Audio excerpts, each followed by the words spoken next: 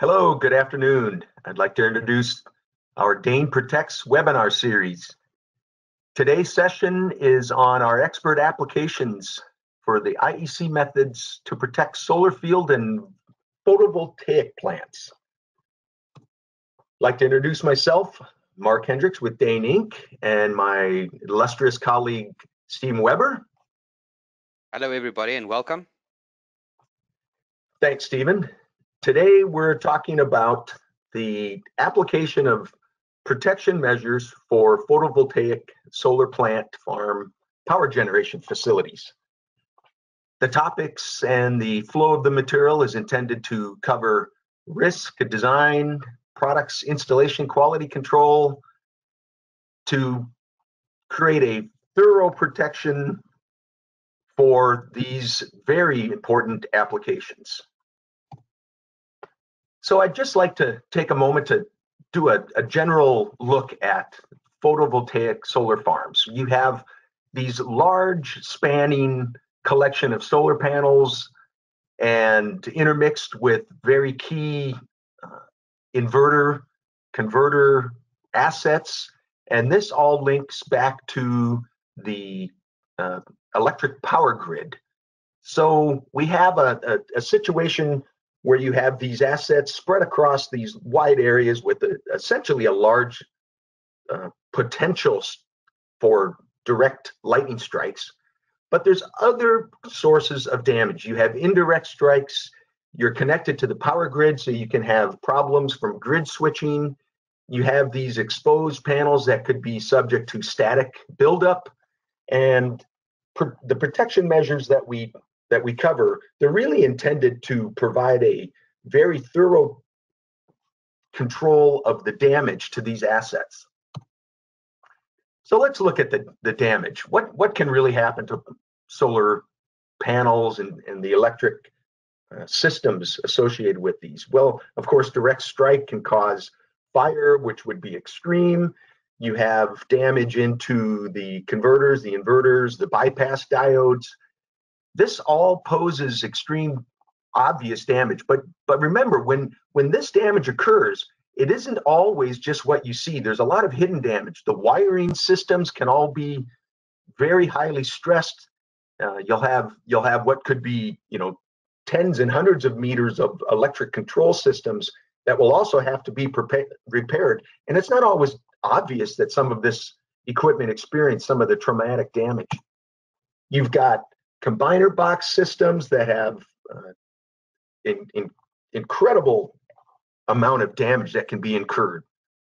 Obviously, we've got like I mentioned, the obvious visible stuff, but also the hidden damage, and all the way back into the power voltage converters and even into the mechanisms that get the power back into the electric grid. These are just a few nice photographs showing the amount of damage that can be incurred onto the smaller circuit boards. Of course, we showed the photographs of the massive fire, but there's all sorts of smaller damage that can be occurred. It's not always just the big, giant, direct strike damage. So there's lots of other damage that we have to protect against. That's very important to consider. As I mentioned, there's the stress that's incurred into the wiring cables. So you can easily see that a solar panel might have been damaged, but it's harder to trace back and find all of the other damage that can be incurred into a system. What's also very commonly misunderstood is that the communication systems, all of the data collection, is also subject to damage. And it's very easy to miss that and have put into place very effective measures, but then miss some of the smaller data collection. For instance, cameras. In this case, we're seeing the coaxial cable damage on the CAN bus systems, damage into the Ethernet and communications cards. There's all sorts of other equipment that are out at these solar fields, like the wind anerometers, and you'll see things that look like welded bolts and all sorts of other damage on these systems that's not obvious. And then, of course, there's the solar panel damage, where you'll have easily whole sections of solar panels with broken glass. And finally, there's been a lot of discussions about other types of protection, non-conventional protection measures, where the product is claimed to have a protective measure that's not actually demonstrated in the field. So in this case, this type of ESC, early streamer emission protection mast, that is placed around a solar field with a large claim of protection. And what we have found, customers come back to us and they show us that even though the diode bypass board might have been underneath the zone of protection, it's still subject to massive direct strike damage. So is it really a 102 meter protection radius? And does it really meet the claims? And that's why it's really important to stay with conventional, industry accepted, and the industry standard approved protection measures. So the IEC system starts with risk management. We need to evaluate and calculate what's the risk of damage. And because solar farms have a large span of lightning collection, it's very easy to come to the conclusion that there's a high risk and that you have to apply immediate and incredible protection measures. But what we like to do with the IEC risk management system is select the necessary and sufficient measures and not go overboard. That's what's really important. So the IEC risk analysis will show you that there's a high likelihood of fire, which of course would lead to human loss of life. But there's really not a lot of people that are out on a day-to-day basis out in the middle of the solar farm. And if lightning storms are coming, we'll get a lightning stand down for the maintenance crews, and they'll attend back to the control centers. But it's really important to evaluate that and pay attention and not go overboard, but also still apply necessary and sufficient measures. So in this slide, we show that if you do nothing to protect your solar farm, you'll have a very high risk. But if you apply a very high level of measure, such as an LPS class 1, you can sort of go overboard, and essentially that translates to money. So if you apply a very high degree of protection, you would end up spending more money than you would, for instance, with an LPL class 3, which is enough sufficient protection for your solar farm assets. So the operators must really weigh that level of risk for the assets that might be out at the panel versus the assets that might be at the critical inverter converter and the power distribution grid. So it's a really good opportunity for us to take a look at and review the pillars of protection. So a properly designed lightning protection system will incorporate air termination systems, the down conductor system to get that energy directed to the earth termination system itself, which is critical for both lightning protection and electrical power safety. But at the same time, all of this has to be weighed with maintaining separation distance and lightning equipotential bonding. And so the term we like to use is bond that stuff. But not all the metal can and even should be bonded together. Some of that metal should be separate from the lightning protection system. And also we need to account for surge protection devices within that lightning protection equipotential bonding, because you can't bond your electric DC power. You have to protect and control that voltage. And that's where it falls under that lightning equipotential bonding. So keeping this pillars of protection in mind, then we can start looking at lightning protection systems and have a much thorough understanding of what you need to do. So the IEC methods described in IEC 6164332, they describe the basics of a lightning protection system. And this slide is really nice. It actually gives you a lot of information. You have two classes of types of systems where you're bonding the LPS system with your PV array, and you're essentially applying tips onto the electrical the metal control panels, the metal holders that are holding the and part of your PV panels. And then we have isolated systems where you're intentionally holding the lightning conductors, the down conductors, the air terminals away from the panels. And this is interesting because it gives you the indication of the SPDs that you need to apply to your electrical systems. So basically what we see is in a bonded system, you actually need to apply a lot more stringent SPD measures where you'll need to use the very high energy direct strike SPDs on your DC power system and your AC system. So what we see in these charts is really just a block diagram of a typical solar farm. You have your PV array, you have your PV inverters where you're converting the electric energy to AC, suitable to then link and load up to the grid. But in each of these areas, we see where the SPDs are required. And we see the types of SPDs that need to be applied. So if you have an isolated system as depicted on the right, you can use these types of standards as a guideline to what SPD you need to apply at those critical areas. And I like this type of diagram because it shows you all the methods that we've talked about in the pillars of protection. You have equipotential bonding, you have your earthing system, you have a clean single point of bonding where all of the systems come back to a dedicated bonding system, an earthing system.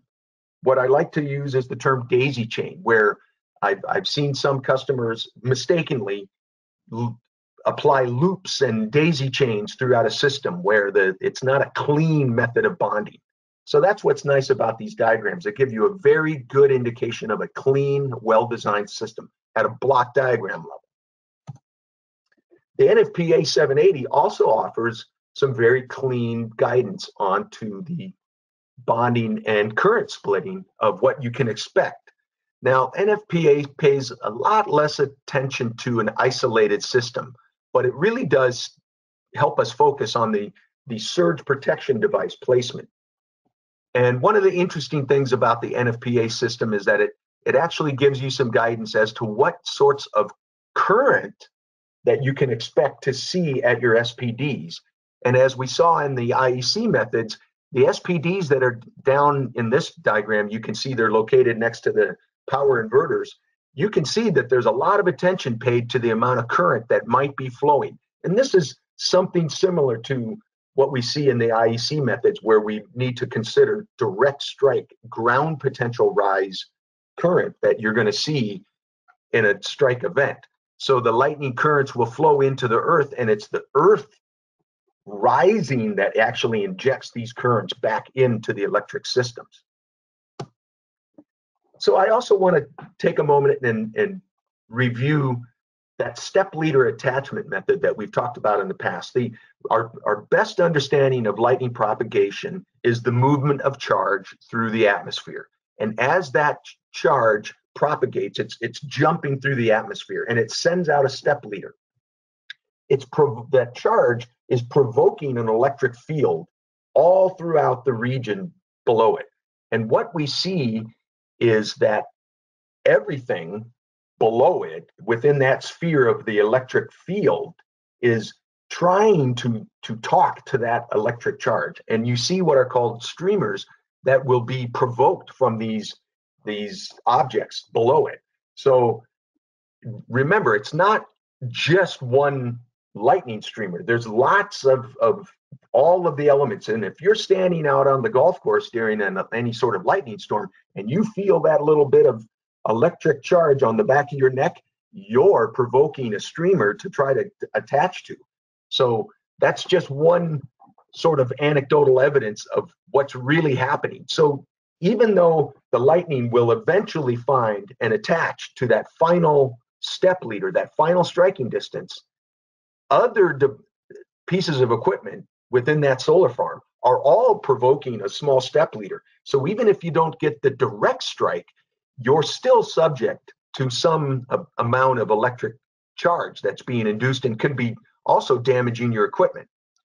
So the final striking distance is that final step leader.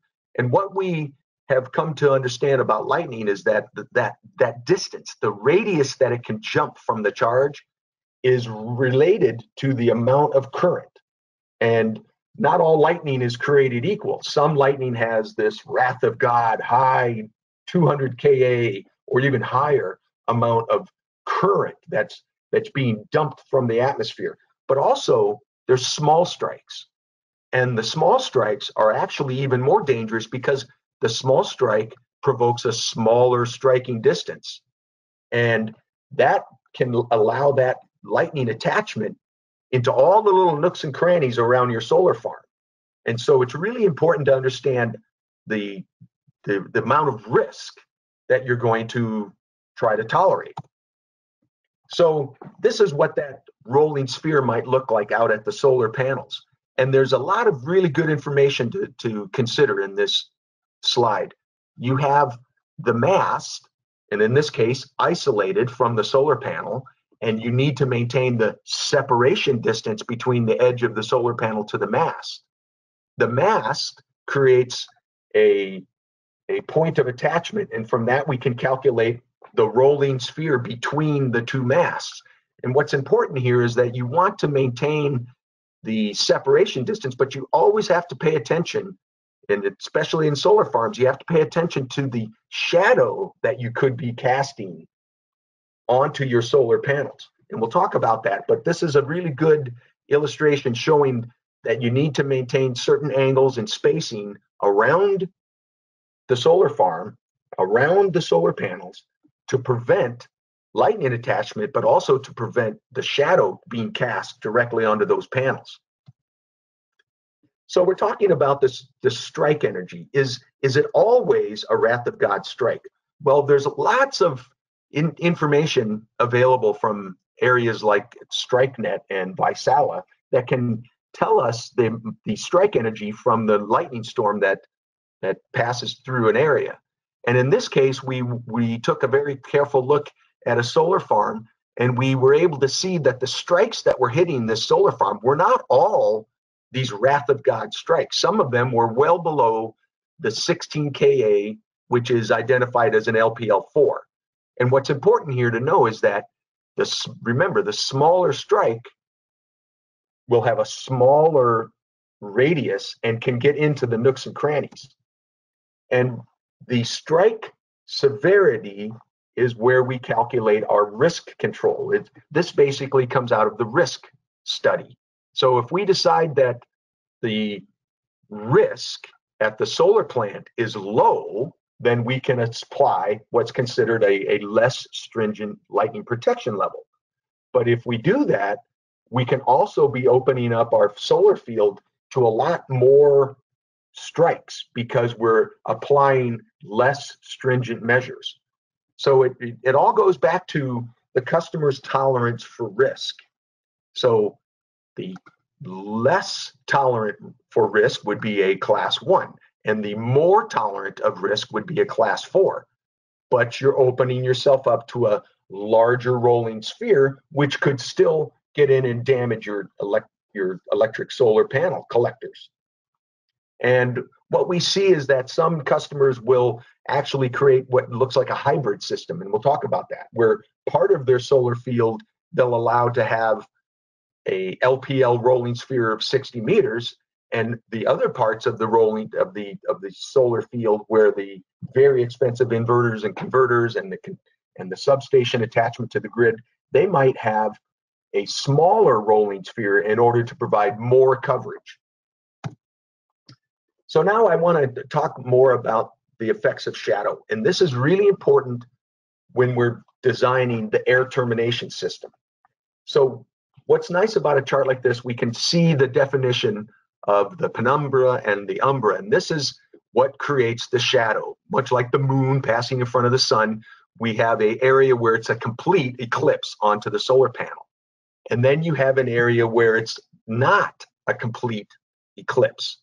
And what's really important to avoid is that area that is a complete shadow, a dark shadow cast on the solar panel.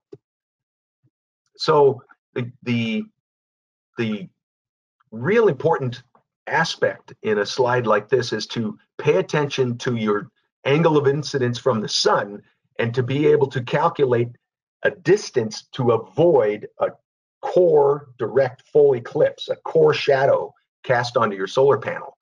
So not only do you have to space the air termination rod away from the panel to avoid side flash, but you have to keep that spacing and the angles suitable to prevent a core shadow. And what we see about core shadows is actually a little bit, I'll say, a little bit ironic, is that a shadow actually creates a hotspot in the voltage string. So on a solar panel, if you have a shadow cast directly onto that panel, a core full eclipse onto that panel, what will happen is that little area of the solar panel will actually struggle to maintain its voltage and will then become a hotspot, and actually over time will become a very key area where it fails. And if that part of the panel fails, then the entire string starts struggling. And this is where we will benefit by having things like smart inverters and smart converters that are actually monitoring if you have a portion of your solar panel that's struggling. And so what we see in a slide like this is you have your air terminal, and it's at an angle such that it will avoid casting a full eclipsing core shadow onto the panel, but still provide the coverage, the rolling sphere attachment point, in order to properly protect that area of the solar farm. So air terminal configurations, we have a couple of options. We can apply direct bonding to the frame, like we saw in the previous photograph, where the actual air terminal is bonded directly into the struts. Now, this is quite attractive because you can then have, very clean direct strike protection of these panels. But now you've introduced the lightning currents directly into the frames, and you have to pay more attention to the SPDs that you apply. And you have to be very careful about your bonding and your earthing of these electric and solar panels. Then we have options for masts that are separate and isolated from the solar panels. And this is attractive because now you're not bonding directly to it, and you can direct your direct strike energy well away from the solar panel. Now, that doesn't mean that the solar panel frames don't need to be bonded in earth. It means that you're isolating the lightning currents away from those panels.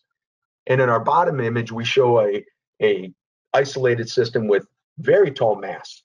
And in every case, what we're trying to make sure we're doing is providing a rolling sphere system that will attach the lightning strike to the mast without inducing it directly into the panels. And that's what some of these slides next will show us, is the rolling sphere is actually able to, the calculations will show us that the rolling sphere will attach to the points and not the panels. And that's what's nice, because the features and benefits, then you can have a easy to install air terminal with very diffuse shadows, but then you have to pay more attention to your SPD applications. When you look at a system like this, you can see that the air terminals are attached to the frame is bonded to the soil is then where your lightning currents are dissipated.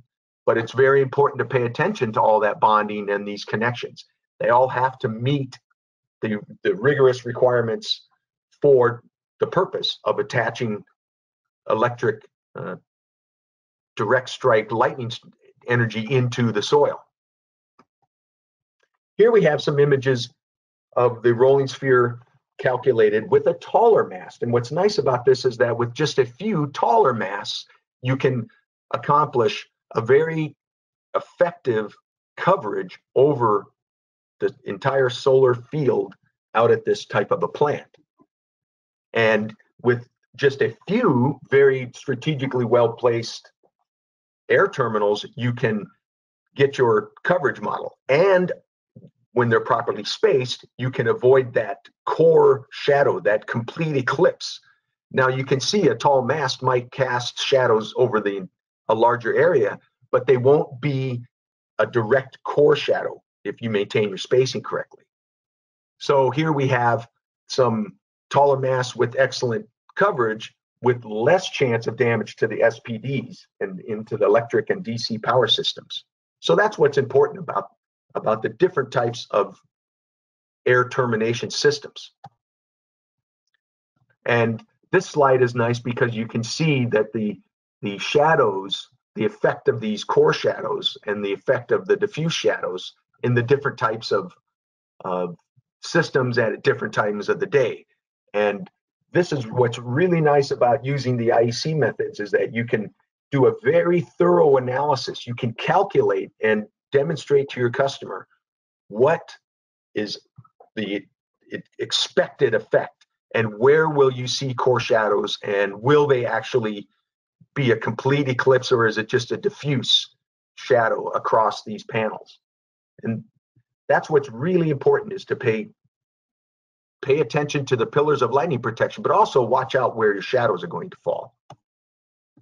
So what we see, a lot of customers, they want to protect their direct photovoltaic panels because these are expensive equipment and they're attached to the string inverters and central inverters. So you might not just lose a panel, you'll lose an entire string of panels, you'll lose an entire string of inverters. If you get strike into this panel, it can damage hundreds of meters of wiring as well that you wouldn't necessarily see. Then you'll have to really pay a lot of attention to the repairs. But we'll see customers with a hybrid system where they have small terminals on the panels and then a larger isolated system at the very critical, expensive inverter, converter, and battery systems out at a plant. And this is very attractive to customers because it allows them to use the IEC methods and the risk analysis tool to tell them, I have a low risk at the panel, but I have a higher risk at the inverter. Let me apply a customized set of measures. And it lets them mix and match the lightning protection and the SPD applications to meet the risk for that different type of equipment out in the solar farm. So earthing and bonding is always a very important aspect of the system. A solar farm is essentially a big grid out on the soil, and you'll see what essentially looks like a collection of earth rings.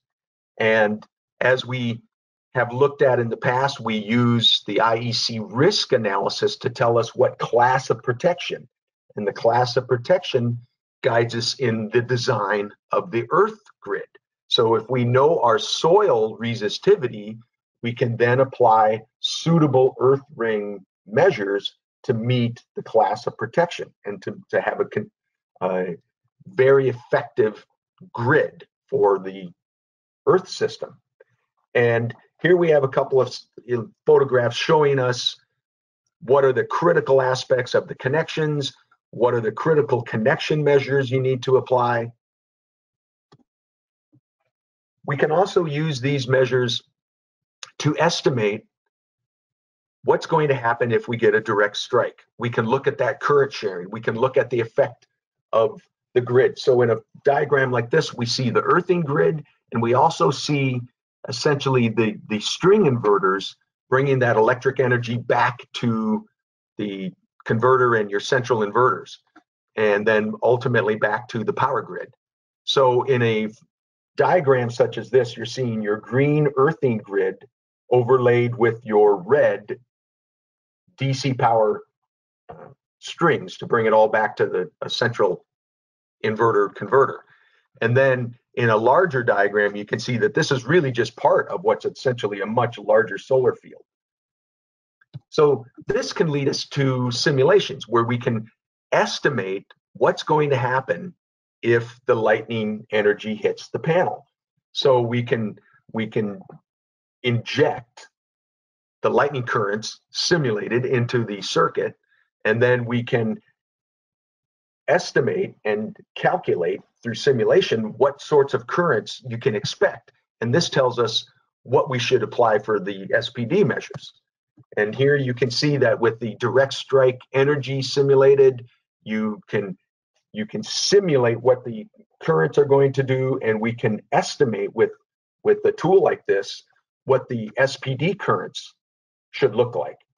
And when we map this all out, what we see is that in a well-designed system, it's what we would expect, that the currents are mostly flowing into the earth, with some of the currents into the DC circuits and then through the SPD. And in this case, what we would expect is that a high percentage of the current is directed into the earth, and a much lower percent of current is then expected to flow into the SPD. And this is very helpful for, again, for designing a proper system and then ultimately putting your SPDs where they belong. So the standards are very helpful because they tell us how to space and where to put the mesh systems for your earthing. And, you know, generally speaking, what you'll see is that it looks like a 20 by 20 or even a 40 by 40 meter mesh applied across the solar field. And remember, this is all based on the cost of the installation. So what's important is to design an earth mesh that's effective, but not overkill. It's very easy to go over the top and have a very expensive earth grid that really won't give you as all the protection, and it might actually be over the top. And we want to be effective, but we don't want to go overboard. So in the methods that we apply, it's always very helpful and important to come back and inspect these earthing grids. So what you can see in a slide like this is that we have the ability to measure the loop attachment of the pigtail to the solar farm mechanisms, but we can also find a reading that might be orders of magnitude higher.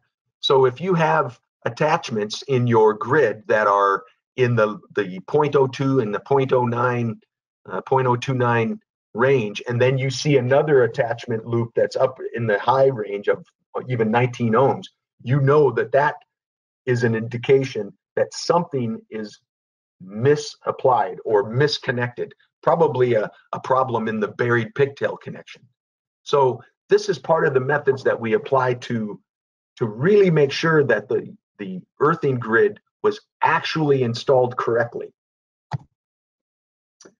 So the final part of the pillars of protection would involve surge protection applications. And this is just a snapshot of what a large solar farm might look like. But what's nice about this slide is you see all of the aspects. You have the solar panel collection systems that lead from the DC to the AC and converter inverters. Then this energy is then transformed into the main grid. And by properly reviewing the schematic of the solar farm, you can find all of the critical areas where you're going to want to apply SPDs. And what's important is to not leave a back door back to your control system. So in this case, we can see the DEHN red SPDs on the DC and AC power, but also by analyzing this, you can see our yellow data line protectors. And it's not completely obvious, but all of these yellow data line protectors are protecting critical aspects of your control, communication, security camera systems. It's not just enough to protect the AC and the DC power lines. You have to protect your critical communication and data collection lines. So with a properly designed system and proper emphasis on the entire control system, you can be sure to avoid the backdoor damage, which can be just as damaging as a direct strike onto the panel or in blowing apart a string. If you lose your data collection system, you have just as much probability that your entire solar farm is going to be offline. So we also take a very close look at the control rooms at a solar farm, where you've got your critical applications, security cameras, measurement control systems. So this is obviously where the people are. So in a solar farm, it's important to be protecting the critical assets, but it's always about fire prevention, and human safety is the critical point that we're trying to protect. So this is where that hybrid system might also come into effect, where you might have a more tolerance for risk out at the actual solar panels, but obviously a very less tolerance for risk at the control centers, where the human operators and maintenance systems are. So this is a really good slide to talk about a bonded external lightning protection system and what to pay attention to. So here we looked at the air terminals of a bonded system, and you can clearly see it's bonded to the electric frame, to the mechanical aluminum framework. But when we do a bonded system, we have to pay even more attention to the surge protection.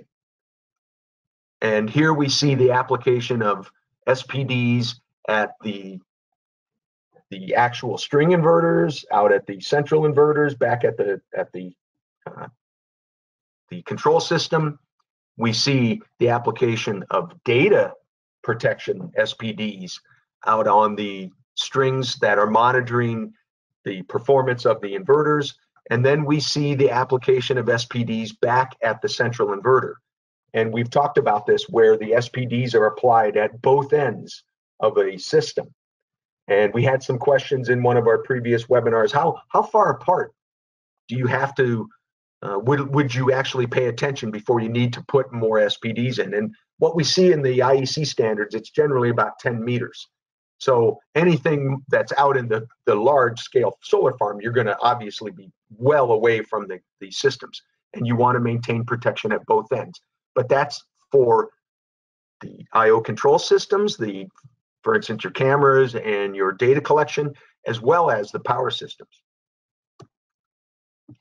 Here we have a really nice indication of what would be an isolated external lightning protection system. And this shows you all of the same sorts of attributes. The pillars of protection are still maintained.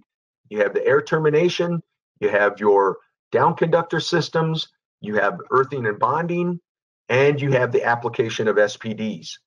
And in this case, we have separation distance for it to be an isolated system. And this might look like a system where they're held off with fiberglass holders, or it might be a system where the masts are taller masts separated from the panels. We're paying attention to the shadows that are being cast, while also maintaining an effective coverage over the solar panels. And we see the same application of SPDs. In this case, we can apply our type 2 SPDs because we don't have as much current directly injected into the panels, into the frameworks.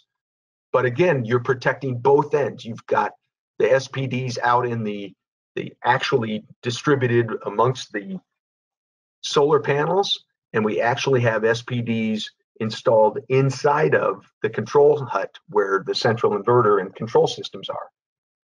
And again, you have all of the pillars of protection being maintained in a thorough application. So I like to take a moment just to talk about what SPDs, the features and benefits of SPDs, and what they're trying to do. The SPD is there to control the voltage across two wires.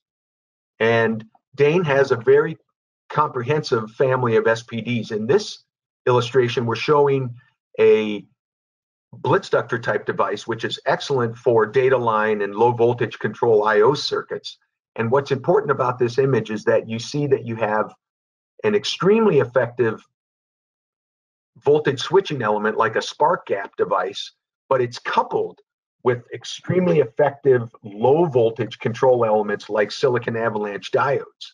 And so what this shows us is that the more exposed side of a system can be protected with the voltage switching elements, and the very sensitive side of the system that might be connected directly into your I/O control panels is protected at by the silicon avalanche diodes. And here we see there's a series element that allows these two types of devices to do their function effectively and essentially decouple them from each other. Otherwise, they're not really working as well together. So DEHN has taken a lot of effort to make sure that our types of devices do the best possible protection. And a unique function that DEHN offers is to allow the circuit to be checked. In other words, what we're doing is we're monitoring the effectiveness and the life of the SPD before it fails. And this is really a unique feature that we have, because what it's doing is it's allowing the data to flow correctly, but otherwise we're monitoring the SPD. And this is just something that we can offer our clients, that give them the ability to maintain maintenance with no impact to the actual data in the circuit.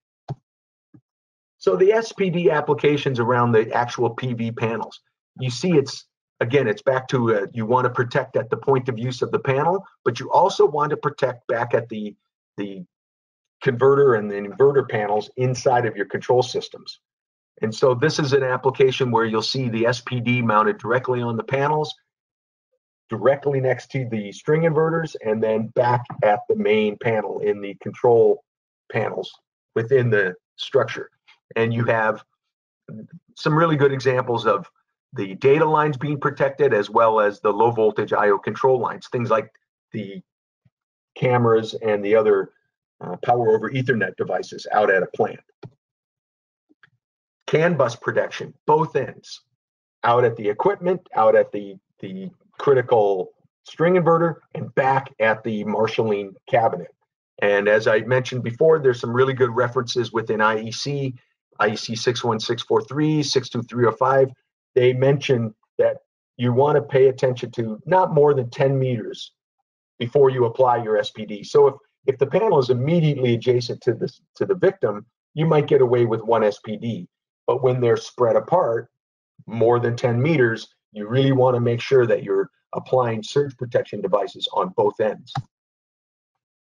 And as we mentioned, if it's out at an exposed, highly exposed area, that's where you want to make sure that you're applying the most rigorous types of SPDs. We noticed in our early slide, in a bonded lightning protection system, you're going to want to pay attention and use critical type 1 SPDs, which are able to handle that direct lightning strike energy. And then what we see a lot of customers want is also to use type 2 surge protection, and that in order to get the maximum amount of protection at their equipment. Grounding, bonding, and protection, they all go together. So always pay attention to the bonding methods within your cabinet. In this couple of photographs, we can see that the control panels are protected, they're bonded. You have the actual door of a type of a panel like this all protected. You don't want floating metal. Floating metal invites voltage differences, and voltage differences will cause the equipment to fail. You'll have more chance of injecting spikes if you have voltage differences, and that's what equipotential bonding is. It's creating equal potentials so that if there is a strike, everything rises, everything falls together like a bird on a wire. And another illustration showing us the power over Ethernet protection. You have a asset like a solar farm where you have cameras distributed throughout the facility. You have important power over Ethernet assets all throughout the solar farm, and you want to make sure that that equipment is protected at the camera and back at the router and the switches. Again, protection at both ends. Anything more than 10 meters apart, especially the outdoor data collection and camera equipment that connects back to your indoor systems. CAN bus protection at the point where the inverters and converters are. You want to make sure that you're paying attention to the point of use and back at the main panel. Air terminals, earthing and bonding, and SPD applications. the pillars of protection. And that's what we see in some of our photographs here, where DEHN has helped our customers with the air terminal placement, with clever designs to avoid shadows being cast on the panels, but still provide suitable air terminal placement. We see a lot of attention get paid to the bonding straps that are around these types of very important mechanisms that keep the solar panel at maximum efficiency, pointed directly at the sun to maximize solar collection. But at the same time, you have to pay a lot of attention to the bonding around those mechanisms to prevent the mechanism itself from being destroyed. There's a lot of attention paid to bonding and earthing the actual support struts into the soil so that the earthing system is as effective as possible. We have point of use SPDs at the string inverters and then SPDs applied at the central inverter. So in summary of the solar field project, we want to calculate, design, install, and inspect. Our methods are very effective at providing a suitable protection for the customer, but we also want to assure the customer that it's all been inspected and installed correctly. We want to certify the application and then provide the customer with the long-term benefit of this expense. So it's not just to install and forget. Our equipment is very effective, but we also want to show our customer that that they have a long-term protection. We're in business for the last 110 years. We're going to stay in business. We want to show our customer that our maintenance plan will give them the full long-term investment. And in a sketch like this, we can see all of the aspects that we've been talking about. You have your earthing and bonding, you have your solar farms, you have your battery storage systems, you have camera systems that are all part of a holistic approach to lightning protection. Our methods include a comprehensive project management and project quality control, where we're offering our customer the opportunity to have inspections throughout the system so that we're constantly monitoring the progress flow and then monitoring the finished result, that the air terminals are properly installed, they're properly connected to earth, and that the lightning protection system met the intent of the design. And then finally, we do final certification and compliance, what we call our turnover book. Our customers they love this because it shows them that the complete system was installed to meet their intent and that we have accomplished everything we've set out to do throughout the project. So in summary, here's what we covered today, from risk all the way through to the end of the turnover and into the final, long-term maintenance of a system. So these are the intent of our coverage today. I'd like to see if there's any questions from the audience today. Appreciate everybody's attention. Stephen, do we have any key questions? Yes, Mark. We received a question, actually a number of questions, specifically about the lightning risk assessment for a solar farm. If you will give me the opportunity, I just want to say a few things about conducting these type of risk assessment. The risk assessment process, as it is defined in the IEC 62305 standard, is not really applicable to massive, big solar PV farms. We know from the risk analysis process type of factors that needs to be calculated. One being the amount of dangerous events that we can expect into the structure or into the solar field, and that's linked to the structure and the geographic location and the flash densities and those type of things.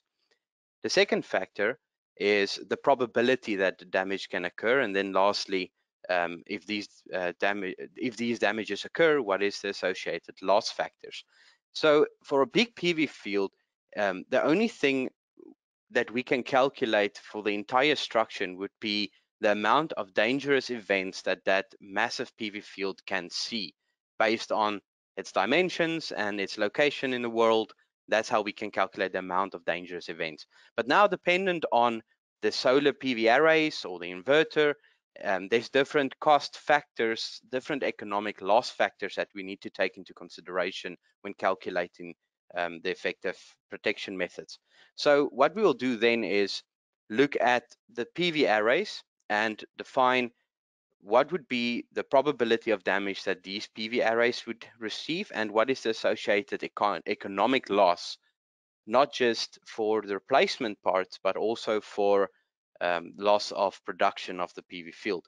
And then we'll do the same exercise focusing only on the inverters, because these two different equipment on a PV field have different, big different cost factors that need to be considered. So then we will come to a solution where we define, like I say, two different lighting protection zones, and then we'll come to a result in the risk analysis where we can say the PV fields have the highest risk of being directly struck by lightning because of the highest footprint, but the associated loss is not that critical, as we do have spare PV panels, or we can undergo a certain amount of loss and take it from there. And then we'll come to the same conclusion for the inverters, where we'll say the risk for these inverters to receive loss is so high, and that's basically how we address a risk analysis for a PV field. And then the second question we have, Mark, I don't know if you want to add anything to that, Mark? Well, I think that speaks a lot to the ability to both do the risk analysis, sort of a hybrid risk analysis, and that allows you to do sort of a hybrid protection measures out in the plant. But that's a great breakdown. Thank you, Stephen. Yes, and then the second question we have is, in a completed PV plant, there are, of course, multiple earth electrodes that are all connected together to form one big electrode. When we look at the IEC requirements, we read up of the recommendation of 10 ohms for the earth electrode. Do we consider this for the individual earth electrodes or for the combined? I can just mention from my side, Mark, that when we read the IEC standard and it talks of the recommendation of 10 ohms, we should remember that the IEC also recommends a single integrated earth electrode system. So we can have an earth electrode system for any structure that consists of vertical and radial and ring conductors, and we connect it together to form a single integrated earth electrode, and then we measure that complete earth electrode system to be 10 ohms. So in an application of the PV field, the measurement of the 10 ohms is really applicable to the fully integrated earth electrode system consisting of the connections of earth electrodes. Anything to add, Mark? That's essentially what the National Electric Code and the other standards imply as well, is that it's the final, the completed interconnected value, and any given earth rod might be much higher impedance, but when you connect them all together, you get your finished estimated value, and it's usually a calculated value too, I might add. It's very difficult to establish what the final earth electrode measures as, because it's all sort of confounded together. But that's a great interpretation of it. Okay. We have a couple of questions really asking then what would we recommend, an isolated lighting protection system or bonded lighting protection system? And again, Mark, if you'll allow me, yeah, please. We would always recommend the method that would be applicable to prevent the most, to prevent and reduce the most loss that any structure or PV field can have. So when we're designing systems, it's always first class to try and keep lightning current isolated and separate from the structure itself. But obviously, in certain applications, that's not really acceptable, or certain applications not really achievable. So then we'll have to go for bonded systems, and that's why the standards and the way DEHN designs, we always address both isolated and bonded systems because of that variance that we have to take into consideration. Anything to add, Mark?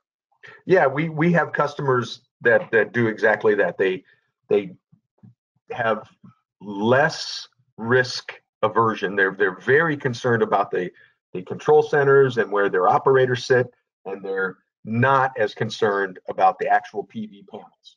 So it's really about what's the customer ultimately want to what's their level of tolerance. Okay.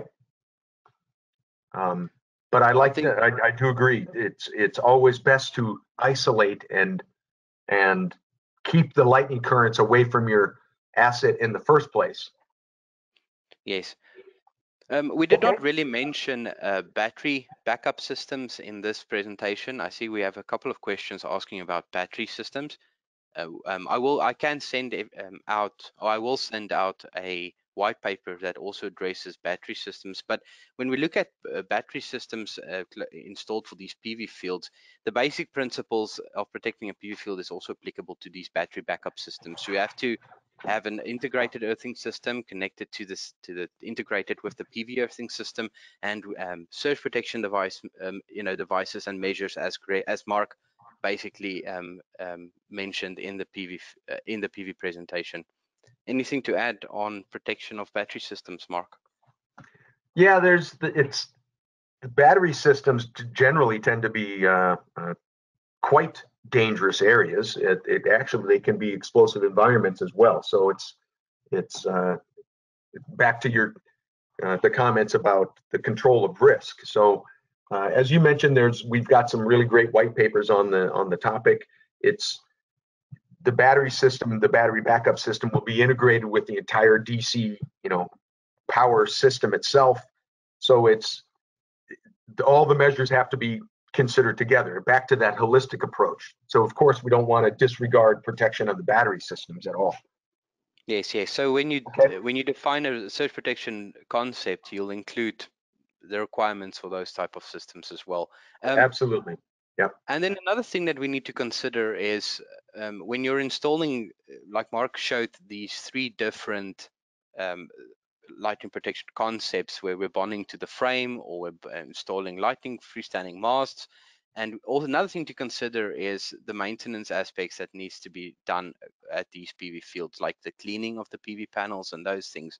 So we have a question about this, and what we do is when we do the design, we do consider these maintenance activities at the PV fields, and we will design a system that addresses the best way to protect and still provide the necessary protection. Even looking at the different PV technology, if you have a tracking system where the panels change angles, we'll also write up a procedure that the angle of what the angle of the solar arrays should be to provide the most protection over all of the equipment. So we'll address all these operational and maintenance aspects when we do design a solar field design. Yeah, absolutely. That, Mark, concludes our questions. We have a few questions, but unfortunately our time is up. So I'd like to say thank you to everybody that joined us for this webinar, and thank you for this exceptionally well presented presentation. Thank you, Mark. Thank you, everybody. And look forward to our next webinar invitation. And be safe out there. Have a great day.